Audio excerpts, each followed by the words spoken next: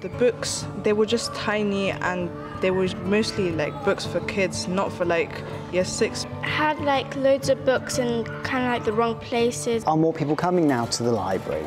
Yeah, I can see lots of people now coming. It makes me feel happy because before no one really came in here. But not every school has a library like this. In fact, figures from the National Literacy Trust say that 1 in 7 state primary schools don't have a library in their school. And since 2010, more than 230 public libraries have also closed in England, as well as many others in Scotland, Wales and Northern Ireland.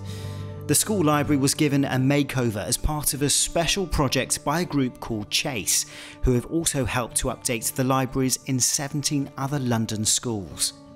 It's so important that we put these reading resources into primary schools and support them in unlocking their full potential. The National Literacy Trust says libraries are really important when it comes to developing literacy skills. So we wanted to ask children's author Chris Smith, known for his series like Kid Normal and Super Ghost, about his experience. When you were younger, did you have a library?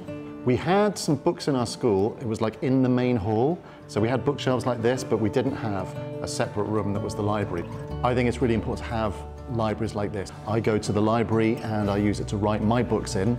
And when I was young, it was a real escape for me. If I was feeling a bit sad, a bit scared, a library feels like a real kind of place that I can just be at one with my thoughts and find an amazing story. So it's really heartbreaking to think there might be kids without libraries. The project that transformed this library is now set to expand to other parts of the country, with more than 150 other schools set to get new libraries as well, and hopefully inspire another generation of authors too.